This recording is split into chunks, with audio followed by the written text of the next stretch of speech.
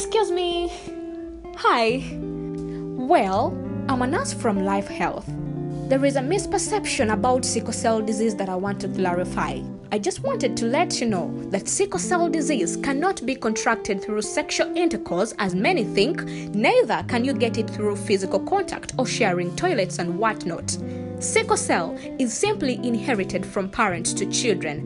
This is why it's very important for you and your partner to make a sickle cell test before having children or committing to marriage. Let's break the cycle of sickle cell today and promote a healthier future for generations to come.